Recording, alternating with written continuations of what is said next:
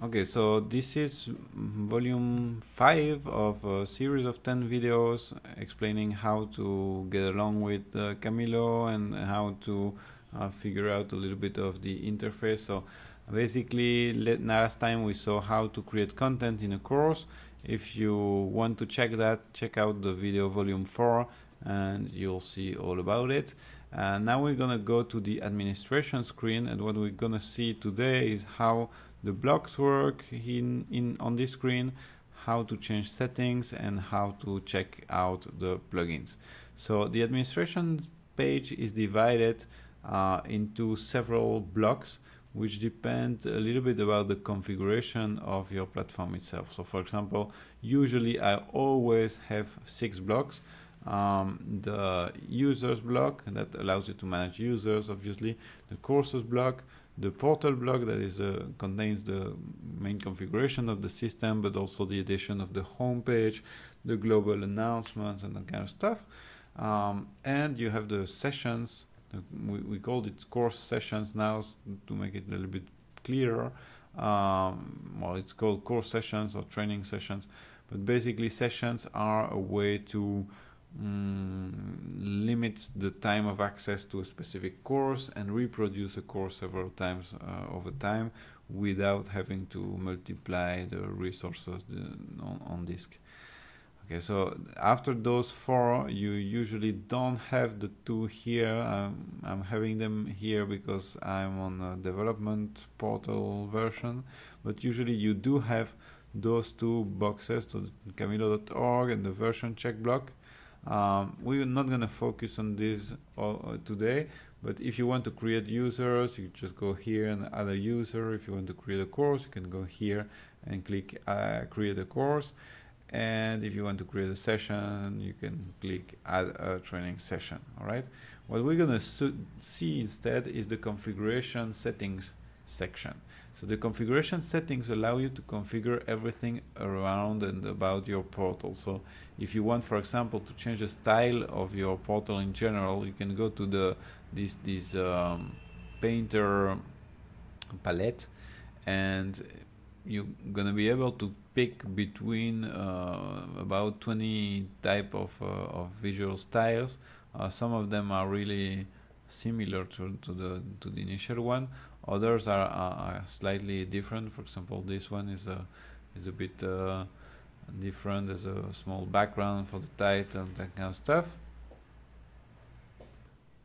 And so you can also decide that you want to download one of these because you like it and you want to make some changes. And for example, you want to change the logo. So what you're going to do in this case, and there's a video explaining that on YouTube, you can just download this style, download it with this button.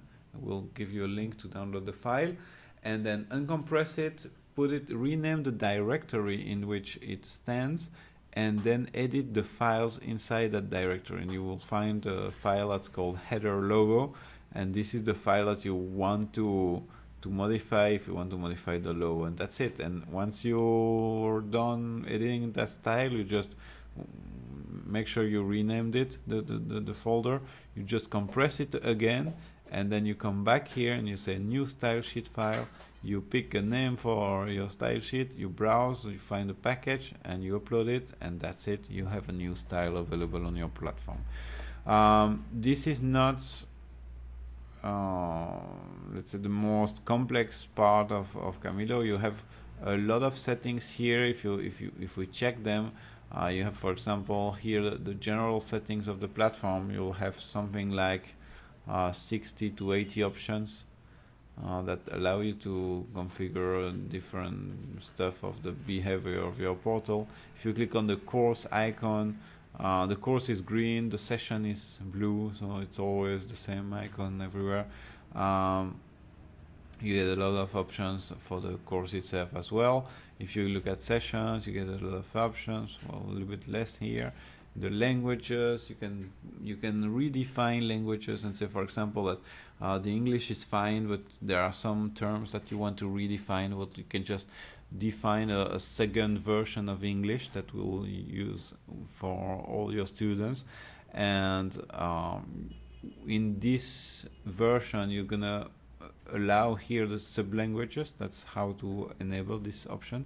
Yes, and then you're gonna save, and then you can enter the, here there is a link. It's not that visible, but there's a link here, and you can click it, and here you can access all the list of languages that are available on your platform. You can see that there are about 50, and you could say, for example, that English here, you want to redefine it, so you're going to create a new language, create sub-language from English, and so it's going to use English except for a few terms that you will redefine yourself.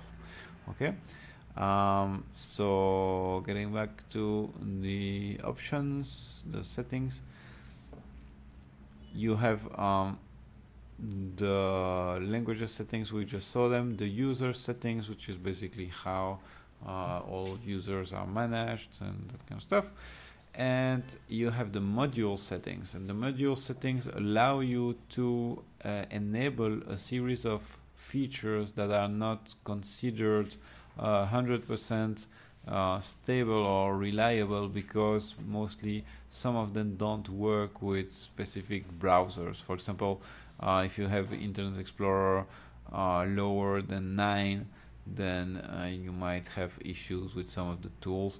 So we decided not to enable them by default, but you can re-enable them here. You can pick yes, and this will enable all these tools. Okay, I'm not gonna see that in particular right now, but you can do that by yourself and reconfigure your platform. Then you have the possibility to manage the HTML editor settings. You have security options, you have tuning options that allow you to boost performance. You have the evaluations, the assessments tool configuration that is global to the system.